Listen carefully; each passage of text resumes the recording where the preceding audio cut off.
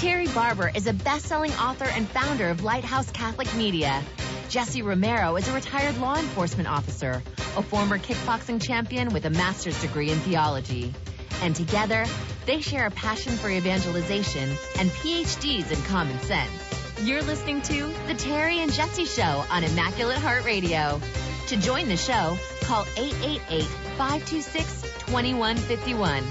Here's Terry and Jesse. We're not right versus left. We're right versus wrong. And guess what? Truth has no color. Hey, some of you are driving out there. Keep your both hands on the wheel and keep your eyes on Jesus. Amen. The author and finisher of our faith, Hebrews chapter 12, verse 2. And for those of you that are sitting down, getting ready for dinner, pull up a chair, pour yourself something to drink. Let's have a conversation. Ready for some soul food? I am. Amen. Luke chapter 14, verse 25 to 33. That's today's holy gospel.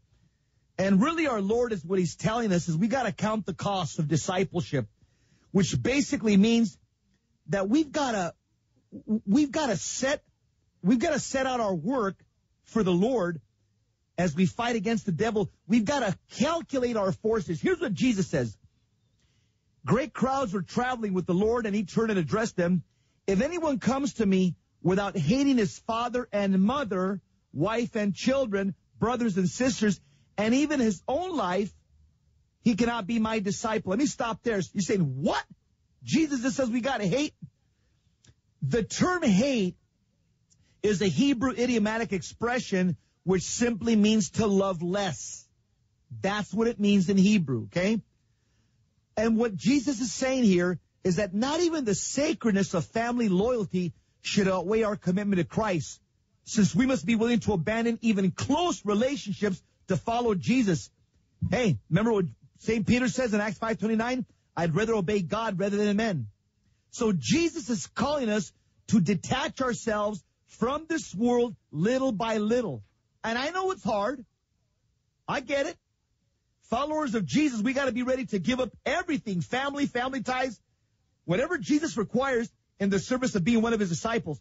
So the Bible says, verse 27, whoever does not carry his own cross and come after me cannot be my disciple. Whoa, what can I say? Hey, no pain, no gain, no Calvary, no Easter. Hey, Jesus suffered, as Father Stanford Tuna says, everybody's got to suffer. You and me got to suffer. Okay? When we suffer and we unite our sufferings to Christ, what do? Make reparation for our sins. We assist other people in the body of Christ through our redemptive suffering to get out of purgatory. As Fulton Sheen says, you know what? Let's learn to drink death like water. The Bible says, which of you wishing to construct a tower does not first sit down and calculate the cost to see if there's enough for its completion? What do I got to say there? Jesus is saying that discipleship is a serious commitment. It's not about testing the waters or holding ourselves back from God. Discipleship is about complete construction, complete surrender to Christ. And then the Bible ends, Jesus says, otherwise, after laying the foundation and finding himself unable to finish the work, the onlookers should laugh at him and say, this one began to build but did not have the resources to finish. Or what king marching into battle would not first sit down and decide whether the 10,000 troops he can successfully oppose another king advancing upon him with 20,000 troops? But if not, while he's still far away, he will send a delegation to ask for peace terms. In the same way, every one of you who does not renounce all his possessions cannot be my disciples. So Jesus is comparing following him to the planning and determination to finish a construction project, or the planning and strategy needed to wage and win a war against the enemy. Guess what? We got a plan to do what's proper in order to follow Jesus, and we have to have the proper resources and the disposition of our heart to successfully say, yes, Lord, I will follow you. A big amen. And if you're saying, who is this guy, Jesse Romero? You're on the East Coast, you're in the Midwest. Well, Jesse Romero's a full-time evangelist, okay? He's a former cop. And my name's Terry Barber. I'm the founder of Lighthouse Catholic Media, St. Joseph Communications, and Catholic Resource Center. I used to be a professional umpire, so we both see things in black and white. He's got the black and white policeman, right? I am the umpire who calls the balls and the strikes, calls people out and safe. And so we're here with you, and we want to thank you for letting us come into your home or your car. The reading that Jesse just gave, we call it an exegesis. In other words, he explains it. Some people say, well, man, he sounds like a Protestant. Well, the only reason he sounds like a Protestant is because we're excited about the Catholic faith, and we want to get more Catholics on fire about Jesus. And so I'm going to follow up with what Jesse said in the scriptures with Sheen's quote of the day. If one loves, everything is easy. If one doesn't, everything is hard. Okay? Full Sheen ahead. And this is what we do every single day, and we'd love to have you tell your friends about us. If you have questions or comments, you can go to our show page, Terry and Jesse at Relevant Radio. We do this every single day, Monday through Friday. And if you're saying to yourself, I don't know, I'll just guarantee you this. If you're driving home from work, I guarantee you will not fall asleep, because this is high-energy Catholic radio on Relevant Radio. Yep, and we don't have low stamina here, okay? Nope. We got some pretty high stamina. And if you suffer from low T, listen to this program. We can fix that problem. Some people think that Christianity is dying, but Christianity isn't dying. You know what's happening? It's shifting dramatically. Oh, yeah. You know, Christianity may be in decline in the U.S. as more people, especially amongst the young people, they claim to be nuns, N-O-N-E-S, people who claim no religious affiliation when they're asked by religious pundits. But when you look at the facts, the center of Christianity is basically shifting from Europe to the global south. In other words, the religious landscape is particularly changing for the world's Christians, both Catholics and Protestants. A century ago, 80% of Christians lived in North America and Europe. Today, guess what? 40% of Christians live in North America and Europe. Wow. And in 1980, more Christians were found in the global south than the north for the first time in 1,000 years. Today, here's where Christianity is moving in record numbers. It's moving in Latin America and Africa. Both those continents alone account for 1 billion Christians. In fact, unbelievable. Christians grew from less than 10% of Africa's population to its nearly 500 million today. 1 out of 4 Christians in the world lives in Africa. And it's going to grow another 40% by 2030. Terry? And here's the religious wild card. It's China. Even today, demographics estimate that more Christian believers are found worshiping in China on any given Sunday than in the United States. What? Future trends, while difficult to predict because so much is below the religious radar, could dramatically drive down the world's religious nuns. You know, I'm just going to make it's not a political correct statement, but there were some bishops in Germany who were criticizing the bishops and the people in Africa. And I just find it interesting that they're criticizing the church that's growing, where their church in Europe, especially in Germany, they're all dying. So I just want to say kudos to the church in Africa, because let's face it, they're growing like a weed. And I'm just going to be honest with you. Are you ready for this, everybody? For every one person that comes into the church in America, 7 people are leaving. Yeah, 13% of Americans identify as former Catholics for every 1 convert to the Catholic faith. See, that's brutal. Only 24% of the people are even showing up for Sunday Mass. You know, Bishop Robert Barron said it's a tragedy. This should be our number one attack right now, to bring people back to the church. And we're going to be talking more about that. But these demographics are all on our show page if you go to Terry and Jesse at relevantradio.com. I can tell you why there's been a decline in the West and general Europe and America. I'll tell you why. Yeah, sure. It's pretty simple. Yep. Because of modernism and because of what's called the demythologizing of Scripture. In fact, Dr. Scott Hahn wrote an entire book on that, about the politicization of the Holy Bible. He wrote an entire book on that. The way basically modernists have, starting in Germany and starting with modernist Scripture scholars, they've basically stripped the Bible from all the miracles. So in Europe and in the U.S., in these sophisticated societies, all the miracles are explained away. Guess what? You go to Africa, Latin America, the Philippines, You go to China, and you try to tell those Catholics over there that these miracles didn't happen, they're going to run you right out of the church. They're going to run you right out of the diocese. These people over there, number one, they haven't been poisoned with the cesspool of modernism, and they have a pure, pious Catholic faith. They know Jesus is God, and they know Jesus performs miracles and exorcisms, and they know Jesus gives that power to his church. And that's why those churches are growing, because they actually believe what the Bible says. They believe in miracles. They believe that Jesus heals. They believe that Jesus Christ sets people free from demons. Guess what? In Europe and in the United States, not so much. Terry? Jesse, I wish you'd really tell me what you think and stop beating around the bush. Gosh, come on. All right, when we come back to this next break, I mean, we all know it. Have you noticed out in the back of church every Sunday, very few dads there? I have. We're going to have a special guest to talk about how to bring dad back to church and be fervent in the faith. Our friend is Doug Barry, who's been with us. We've been friends for over 25 years. And when he comes to our show in a minute, when we come back, up next, he's going to be Doug Barry, how he's been going around the country firing up men. And that's why we love the guy, because he's right on the same page. He's got zeal for the faith, and he's got information that you're going to want to know about, because if you have a husband who's not practicing the faith, you're going to want to hear what he has to say, because I've seen him in action. This man is the real deal, and what he's going to tell you is giving you ideas of how to bring your husband more fervent in the faith. It's going to help the entire family. More in a moment.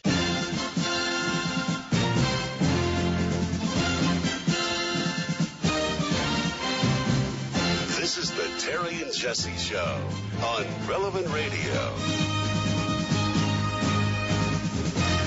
Blue Collar Catholic Radio. This is the Lord's Gym. We are your spiritual fitness trainers.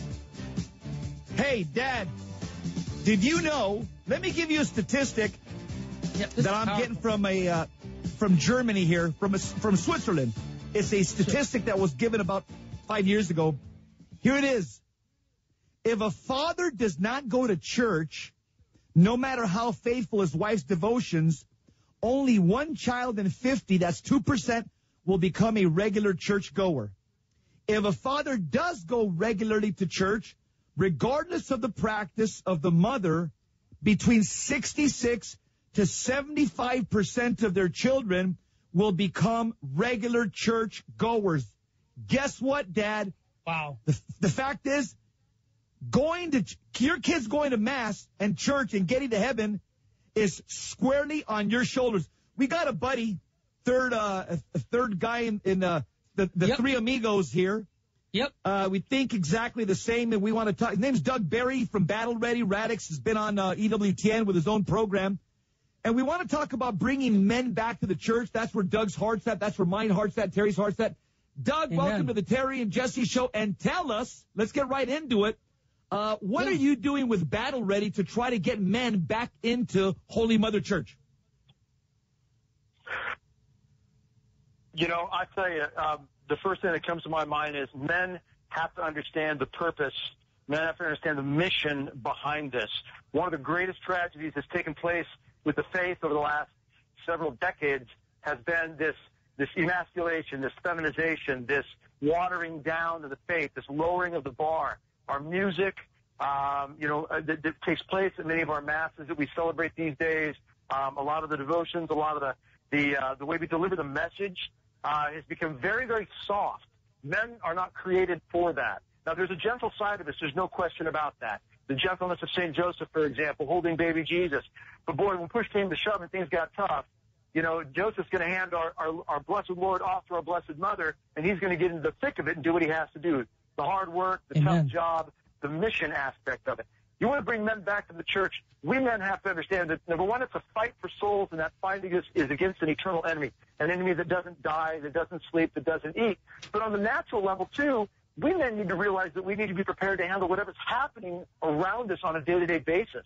I mean, and look what's going on right now, for example, with the shootings in the churches and the shooting at Walmart in Colorado and Las Vegas, and this unbelievable destruction that's spiraling out of control. And so many men can look at this and say, my first primary job is to make sure that my children, my wife are cared for, protected. This isn't just about your 401k and making sure that you got a nice house to live in and a good car to drive. That has its place, but my job is to make sure, and Jesse, you know this, being a former police officer, we got to make sure that if somebody breaks in the house, we're ready to deal with the bad guy. If there's a fire, we're willing to go through a wall to get our family out. Well, if there's a spiritual attack, we're willing to go to the ends of the earth to fight the spiritual enemy. We have to understand the mission aspect, the masculine mission aspect of our faith.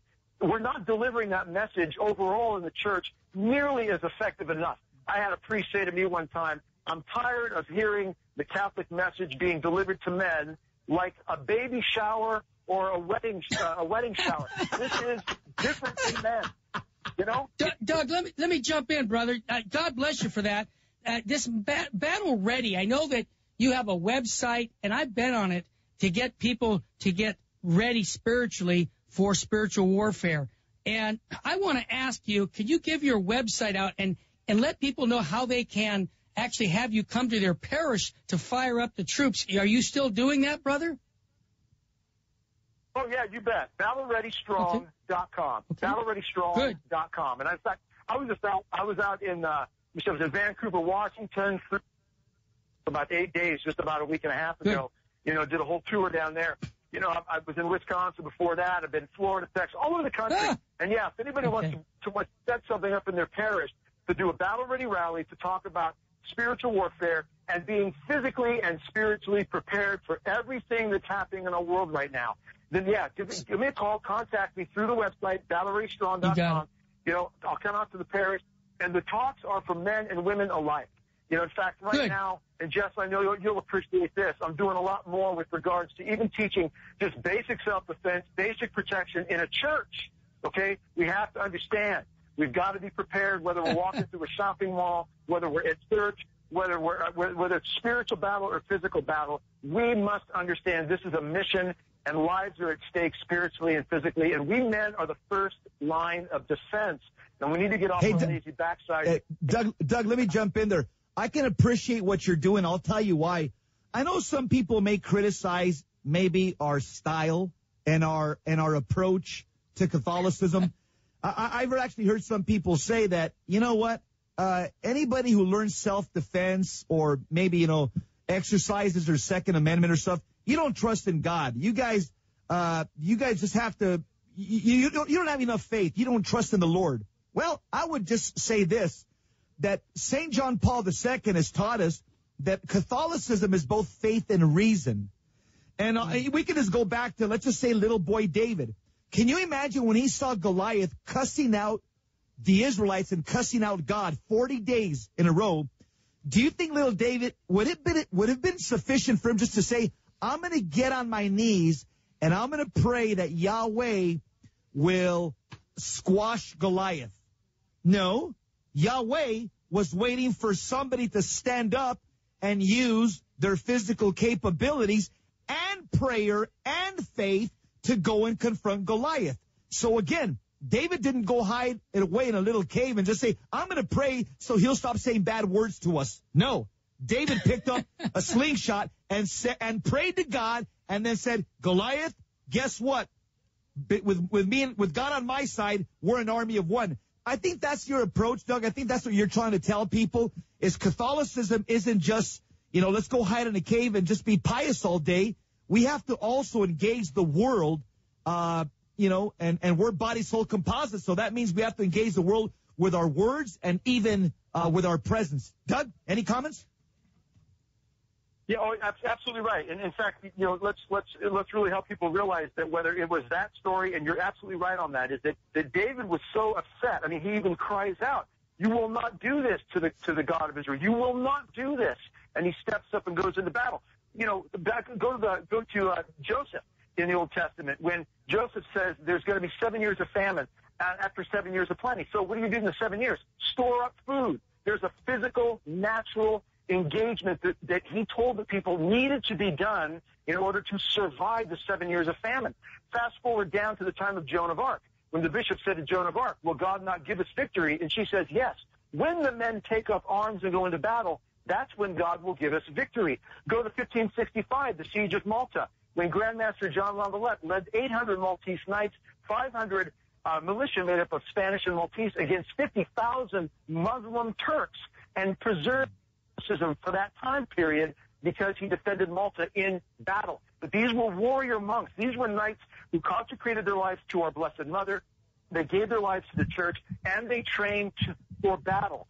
Go to the Battle of Lepanto, 1571, when Pope Saint Pius V said, I want an army. I need an army, Don Juan of Austria. But they must pray the rosary. They must make sure that they're not blaspheming or profaning. They must make sure they're on their knees, devoted to Mary, devoted to the Lord, and they won the battle. But they had to engage in the physical. So whether it's storing up food for famine, whether it's engaging in the physical aspect of warfare, there is a time and a place where God calls us to be spiritual and physical. David did not just physically take on Goliath thinking, I can do this on my own. He didn't just sit back, like you said, Jess, and ran into a cave to pray. He took prayer and action, and he moved forward with the mission. And because of that, he became the only one, I think, if I'm not mistaken, Scripture says, is a man after God's own heart. How in the world can anybody say that God does not want us to be physically engaging in what's happening in our world today? Here's one more for our Protestants brothers that are listening to this program. 2 minutes. Go ahead. Yeah, Moses did the same thing. Moses saw an Egyptian guard giving a Jewish slave a beat down. And Moses could have just ran to a cave and says, I'm going to pray to Yahweh so that Egyptian guard stops beating that Hebrew slave. No, he didn't. I'm sure he prayed, but he got busy, rolled up the sleeves, and he put that guy in a rear naked choke, and he took action. So we see in the lives of the saints faith and reason, and I appreciate your message, Doug. Terry? Doug, I've got a minute left, but I want to mention the Catechism talks about proportionate measures when we do defend our family, and we're actually obligated to do that. One last time, Doug, how can people contact you for you to come to their parish or to their event? Yeah, that's right. And by the way, people, that's paragraph 2264 and 2265. St. Thomas Aquinas emphasized the importance of appropriate measure, but even to the point of legitimate self-defense, meaning even taking lethal action if at all else fails. So, yes, it is in the teachings of the church. My website, battlereadystrong.com, battlereadystrong.com. I'd love to come to people's parishes, families, organizations, conferences, and try to fire up the troops to be ready spiritually and physically for the battle. Doug Barry, thanks again for joining us here at the Terry and Jesse Show. Up next, we're going to talk more about manliness. You won't want to miss it here at the Terry and Jesse Show.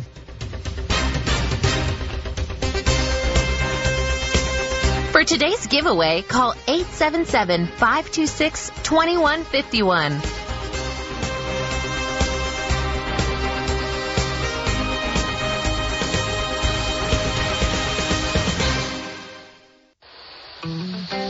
Catholic and proud of it. It's the Terry and Jesse Show on Relevant Radio. Blue Collar Catholic Radio. Sit back, pull up a chair, grab your favorite drink. Let's keep it sober. We'll turn your frown upside down. The new Catholic manliness, that's a term that describes what is happening now in the Catholic Church. Hilary Belloc, one of the greatest Catholic historians, he said the following: the Catholic Church makes men of such she may also someday make soldiers. He said this about 60 or 70 years ago. Someday she may also make soldiers. You know, that's exactly what we're called to be.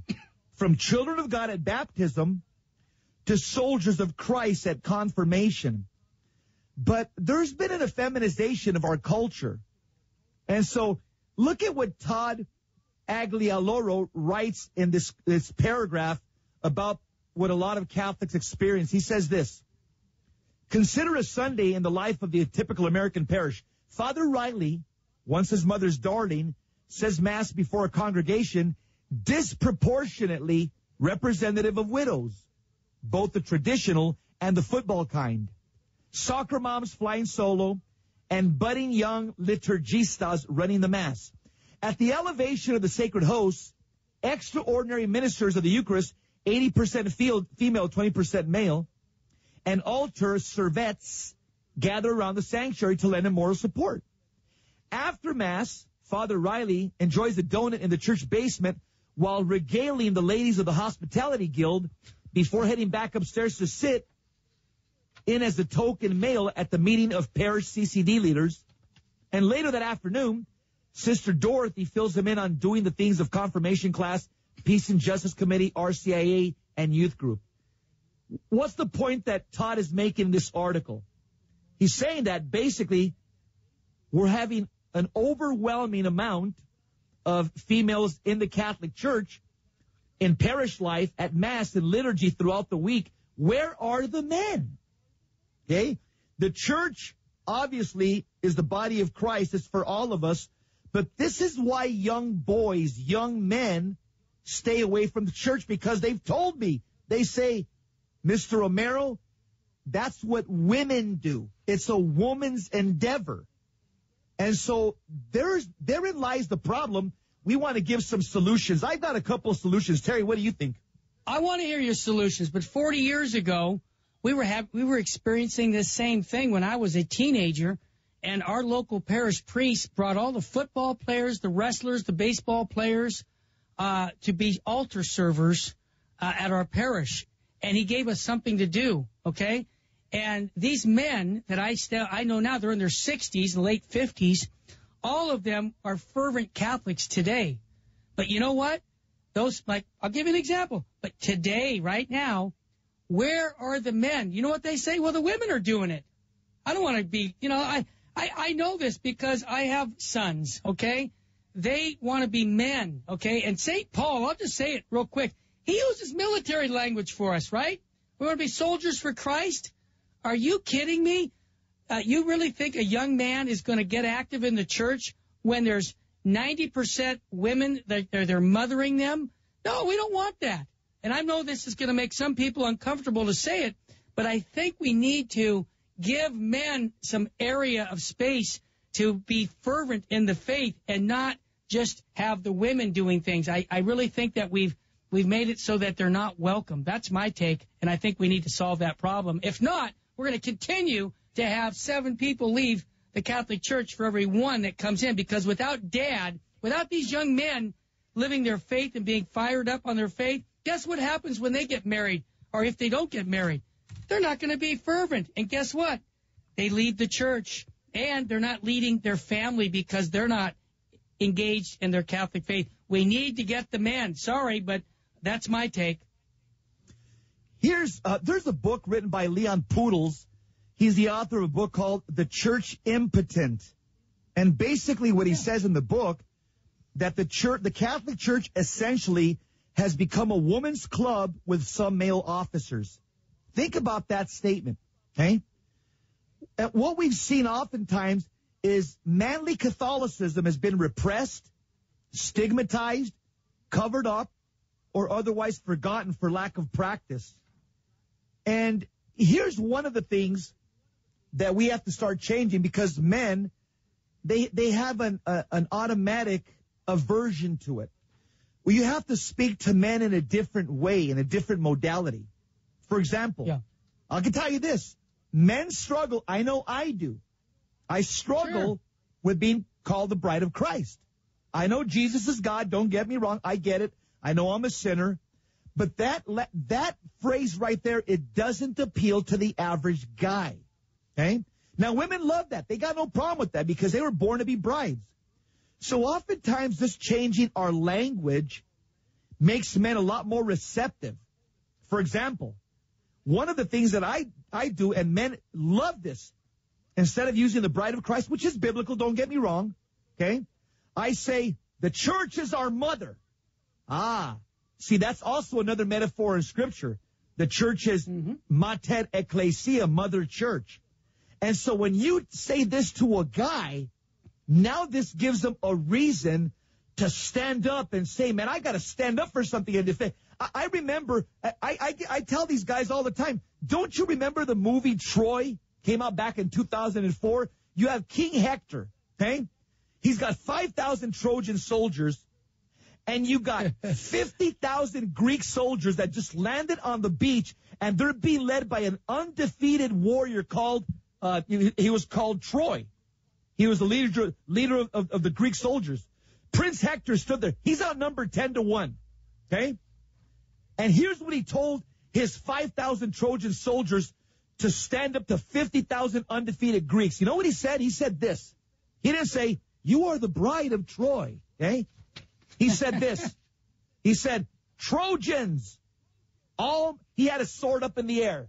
Trojans, all my life, I've lived by a code. And the code is simple. Honor the gods, love your women, and defend your country. Troy is mother to us all. Fight for her. And you see 5,000 Trojans raise their sword up in the air. And they say, ahoo, ahoo. Well, guess what? You tell that to a Catholic guy, say, you know what? We got something better than Troy here. We got the Catholic Church. The Catholic Church is our mother. Okay? This is what inflames a man's heart with courage and chivalry. When you tell him, we defend, we fight for Holy Mother Church. Okay? We are the church militant. And our duty is to love and adore God, to defend our women, and defend Holy Mother Church.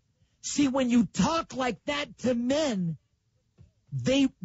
you inflame their heart with faith. And it reminds me of St. Paul's language. Terry said it. Yep, military language. That's right. St. Paul says, fight the good fight. 1 Timothy 6:12.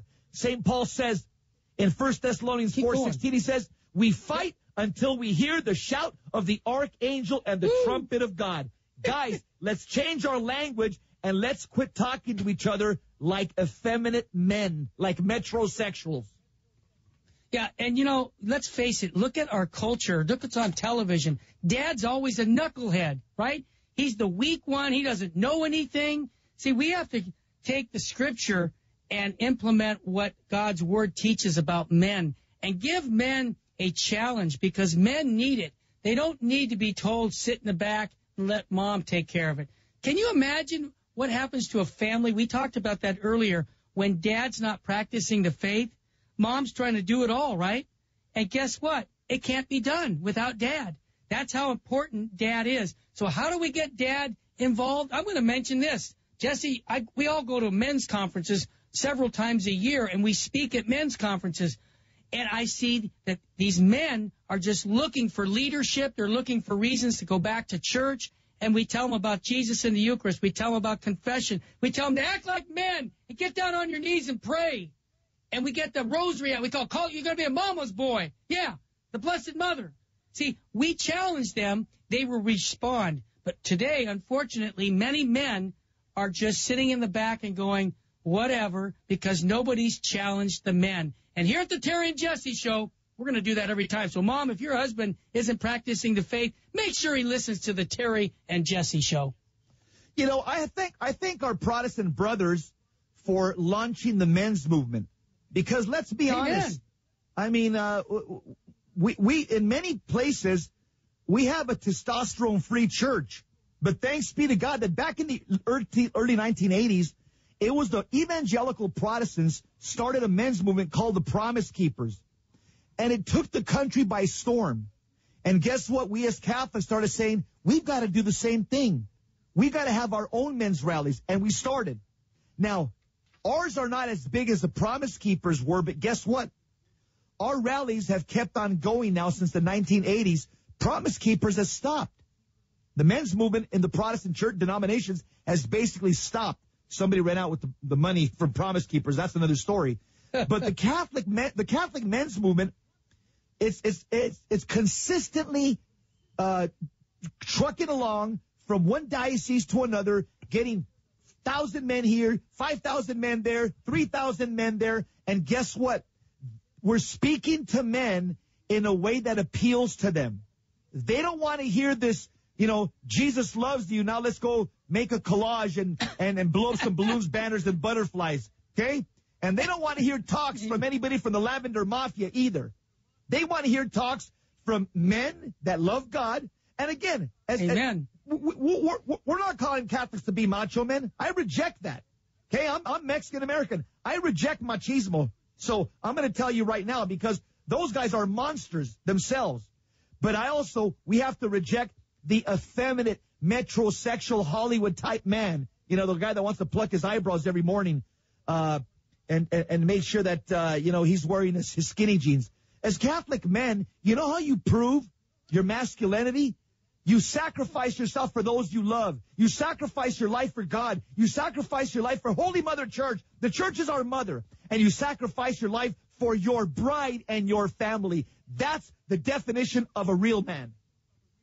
Amen to that. Hey, up next, what Planned Parenthood is telling blacks. You're going to be blown away by what they're doing, but it's consistent for 100 years. Don't turn that dial. We'll be right back. Buckle up. This is the Terry and Jesse Show on Relevant Radio. Man, the guys in the studio are going to make me breakdance over here. You don't want to see a 56-year-old guy breakdance. Hey, you know what? No fake news here. No cafeteria Catholicism. What are you going to get here? Full contact Catholicism. Hey, did you know that Planned Parenthood has been telling blacks in this tweet that you're better off aborting your babies? Is this microphone on? Are you kidding me? This has to be the most shameless marketing strategy in recent history. Did you know that Planned Parenthood, their Twitter account called PP Black Community, they tweeted a scary stat on Halloween morning. They said this, quote, if you're a black woman in America, it's statistically safer to have an abortion than to carry a pregnancy to term or give birth, close quote. You know what I say? What a racist insult. What a bold-faced lie. This tweet was cooked up in hell. Terry? Absolutely, but it's consistent with their founder, Margaret Sanger, 100 years ago. Jesse, I'm not surprised that they said this. They've been saying this for 100 years. I would like to ask you to tell our listeners a little bit about the founder of Planned Parenthood, and then you'll see why this statement that they just made on Halloween is consistent with what the founder said about abortion. The founder of Planned Parenthood, her name is Margaret Sanger. It used to be called the Birth Control League. Margaret Sanger is a eugenicist. Now, eugenics, it's probably a nice sounding word, but you know what it actually means? The actual definition of eugenics? It means this. Check it out. The controlled and selective breeding of the human race. What? That's what it means. See how consistent they are? See, by the beginning of the 20th century, when Darwin's theory was safely embraced by the scientific establishment, the theory of evolution, eugenics, that's when it was launched. Eugenics led directly to the birth control movement. And guess what? All the same players were involved, such as Margaret Sanger, who was the member of the American Eugenics Society and the editor of the Birth Control Review. Look at what she wrote in the Birth Control Review in an article. She said this, quote, more children for the fit, that means white people, okay, if you want to know, less children for the unfit, that means people of color. And she made it clear in this journal article whom she considered unfit. Who's the unfit people that shouldn't have kids? Here it is. Hebrews, Slavs, Catholics, and Negroes. That's according to her own journal article. So what does she do? She set up birth control clinics only in minority neighborhoods. And she openly advocated the idea that such people should apply. Guess what? She said that minorities should apply for official permission to have babies like immigrants have to apply for visas. Okay? Why don't we hear of this connection between Margaret Sanger, the founder of Planned Parenthood, and eugenics? I'll tell you why. 2 words, Adolf Hitler. Because Hitler instituted eugenics in Germany. He led an entire country in carrying out eugenics. Not only to breed what he believed to be a superior race, but to eliminate everybody else who he considered to be inferior. And you know something that sickens me? Did you know that in New York, there is a street called Margaret Sanger Street? Okay? I'm just wondering, Mayor de Blasio, he's trying to get rid of, he's trying to be very politically correct and get rid of all these statues. Well, maybe he should get rid of that street called the Margaret Sanger Street in New York. Terry? Yeah, I made a promise at the beginning of the show that you wouldn't fall asleep on your way home driving. I think I've kept that promise. This is high energy Catholic radio. I want to mention that evangelist Avita King, director of the Civil Rights for Unborn Children, she's the niece of Martin Luther King, had something to say about Planned Parenthood black community message to the young women. I love what she said. She said, Mother Teresa, I'll say Saint Mother Teresa, saw abortion as the greatest example of poverty. It's poverty, she said, to decide that a child must die so that you may live as you wish. Abortion is a civil wrong. The pro-life movement stands for justice, and in the new civil rights movement, what blacks were for the civil rights movement of the 1960s, the unborn are for the civil rights movement of today.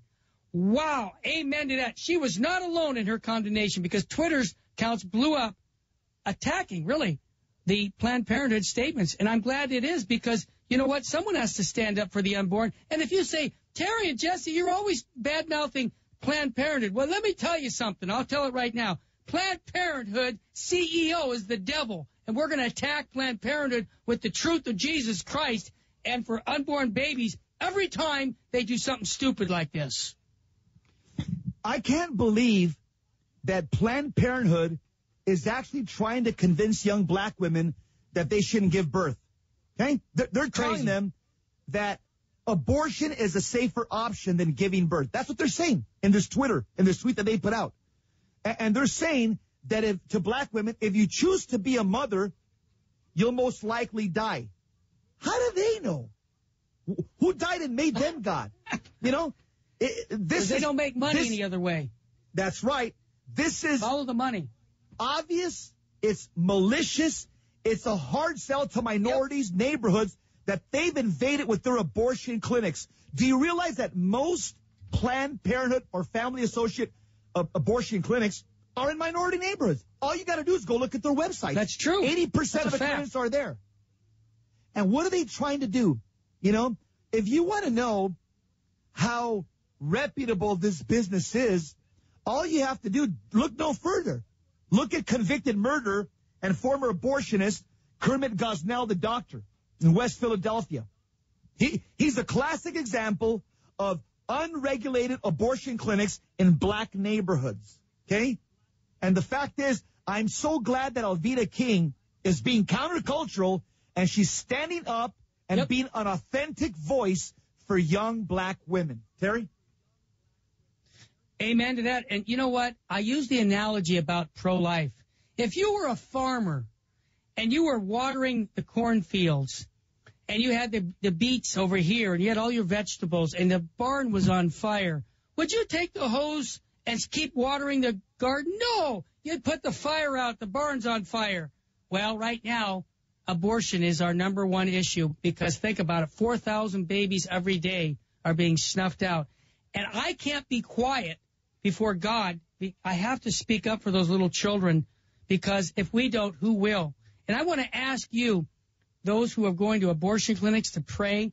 The very presence of you being there, 40 Days for Life and others, you stop abortions taking place because of your witness.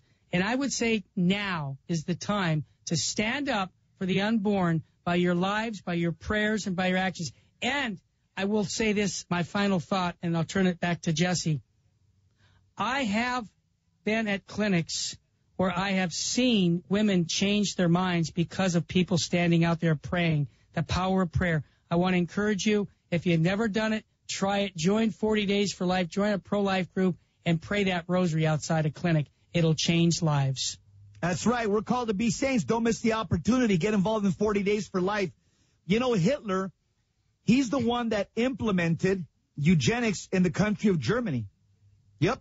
He wanted to breed a superior race, and he wanted to eliminate everybody else who was inferior. But did you know this?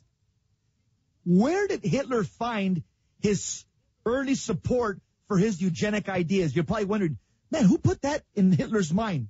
Guess where he got it from? He got it from Margaret Sanger and her circle of eugenic scientists from Nazi Germany, because the Nazi Germany scientists were writing articles for Margaret Sanger's Birth Control Review periodical. And the members of Margaret Sanger's American Birth Control League, guess what? Sanger's team, they went to visit Nazi Germany. And they sat in on the sessions of the Supreme Eugenics Court. And guess what? They came back to America with glowing reports of how the sterilization law was, quote, here's Margaret Sanger's word, was weeding out the worst strains in the Germanic stock in a scientific and truly humanitarian way. Wow. Lord help us. Terry. Amen. Let's pray for the conversion of our country. Gosh, and don't forget to pray for the poor souls in purgatory. This is November. When we come back tomorrow, we're going to have another high-energy Catholic show for you. Tell your friends to join the Terry and Jesse show, especially your husbands. May God richly bless you and your family.